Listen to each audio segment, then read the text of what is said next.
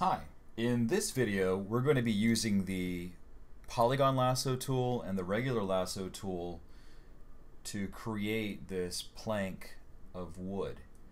And we're going to start off using Adobe Photoshop to create the whole thing. Let's go ahead and open up a 4000 pixel by 4000 pixel canvas.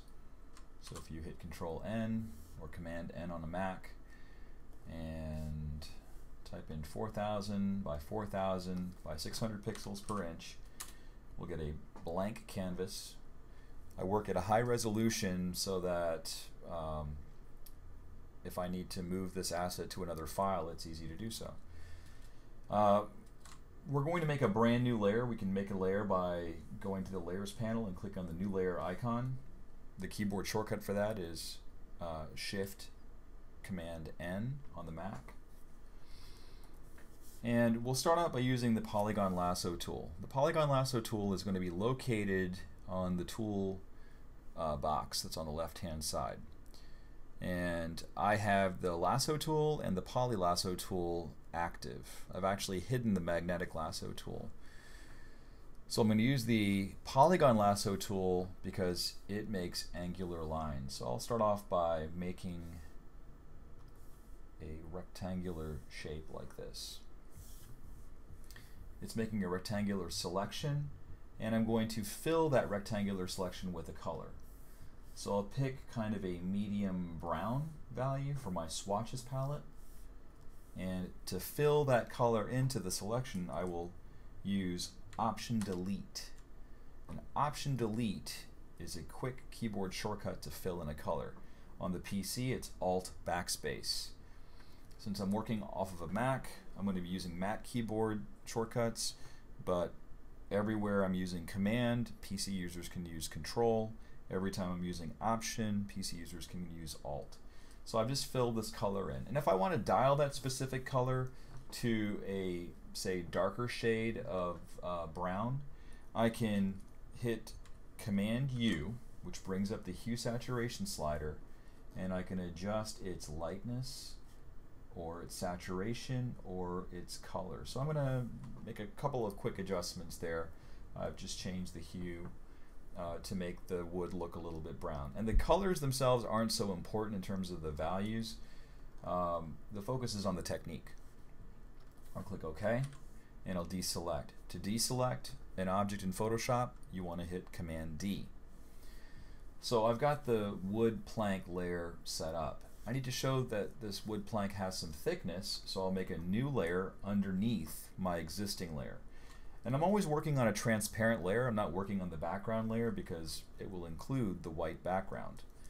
If I hold down Shift Command N, I will get a dialog box that shows up. I can just hit OK, hit Enter, and I'm going to use the Polygon Lasso tool once again, and this time I'm going to make a shape that looks somewhat like a triangle. I'm basically making a selection on a layer that's underneath my existing selection. And we can use a darker brown. I'll select that from the swatches panel, and I'll hit Option Delete, and I want to make that a little bit darker. So I can bring up hue and saturation to bring it a little bit darker, and I can hit Command D. So I'm using Command U to bring up the hue saturation, and I'm using Command D to deselect. I want to isolate the piece on the left and make it darker. So on the layer that contains the dark brown, I'll just make a Polygon Lasso tool selection around that particular shape. I can hit Command J. It jumps the selection onto its own layer, and then Command U, and I'll make it a little bit darker. So you can see now that the plank has some thickness associated with it. It makes it look like a wooden plank. We're using pretty much solid colors here to start out with. Now I want to switch to the regular lasso tool, and if I want to switch between those two tools, the keyboard shortcut is Shift L. And when I digitally paint, I typically use Shift L to switch between the two. Now, this is only one method of painting. It's maybe not traditional painting, but this is just the way that I quickly paint, and it gives things more of a stylized, cartoony look as opposed to something that's super realistic. And we'll talk about the differences between both and some techniques for painting realistically, but this is meant to kind of get people you know, acclimated to digital painting without the scary factor of which brush do I use. So I'm using the freeform lasso tool, and I'm just going to hold down my shift key, and I'll just gently glide my hand across, and you can see that on my screen here it's actually making multiple linear selections here, and I can add like maybe a knot.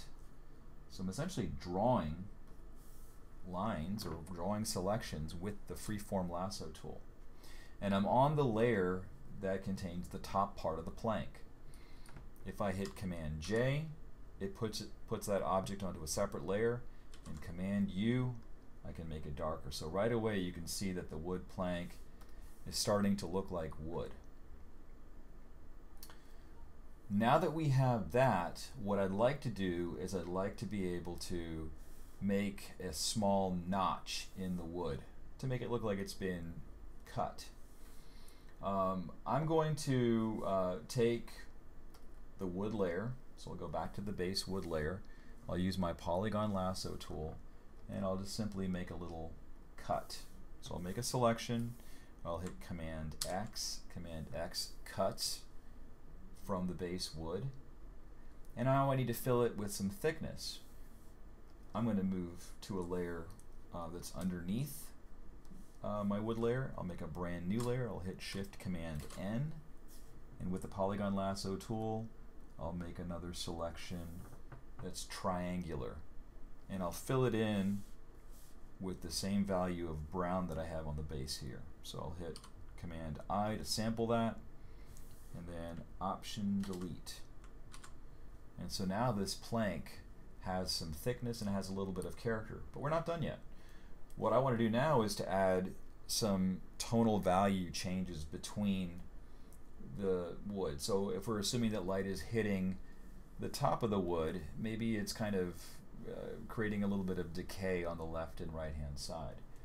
I'll make a new layer above all of the existing layers that I currently have, and I'm going to set this layer to multiply. And when I paint dark values, I tend to generally use multiply, and you'll see what I mean here in a second. Before we start painting, I want to go ahead and make sure that I'm painting only on the area that contains the wooden plank top. I can confirm that by hitting the Command key on the thumbnail for that base layer, and what that will do is it will select the top of that wooden plank. Now that I have that selected on this new layer that I've created, I can come in with a big giant brush, and the brush that I'm using is actually built into Photoshop. It's the Soft Round brush. I have a lot of brushes here, but if you look at the general brushes and if you go down to Soft Round Pressure Opacity, I've just set that brush to a very large value, about 1300 pixels. And with that, I'll come in and I'll just gently paint on both the left and right hand side, and that makes the center appear to be a little bit lighter than the edges, and that just gives it a little bit more variation. I can paint some highlights, and I'll do that by hitting Shift Control N or Shift Command N, and I'll set this new layer that's above my multiply layer. I'll set it to screen, and I'll pick a saturated version of orange, and I'll just paint gently somewhere in the middle. So what this will do is it makes that, you know, solid shape look a little bit more complex.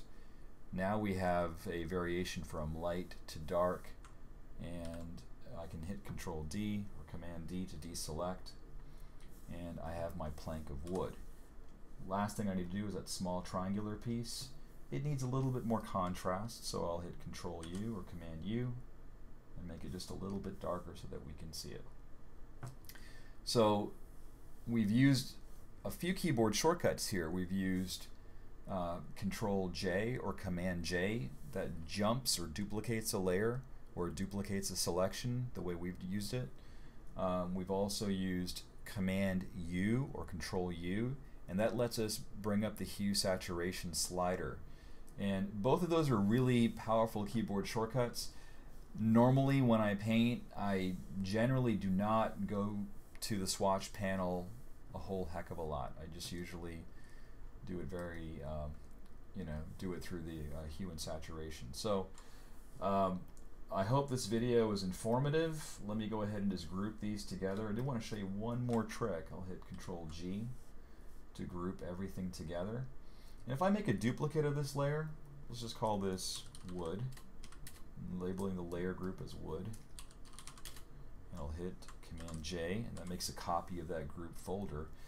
I wanted to show you that there are some cool things that you can actually do once you have this piece of wood drawn. If I hit Command T, and if I choose, let's see, I'll choose Distort, I can make the shape look a little bit more irregular. I can also use perspective or skew to control the shape of the wood. If I were to merge all of those layers on that copy that I've just created, I can apply warp by right-clicking and choosing warp, and I can control the shape of that wood to make it more curved. And maybe if I'm trying to create a thatched roof or create the siding of a home, I can make it warp as well. So I hope you found this video to be useful. Let me know. This is my first YouTube video on this new channel, and I want to find out what you think about this technique. Let me know in the comments below, and as always, thank you for watching, and I'll speak with you soon.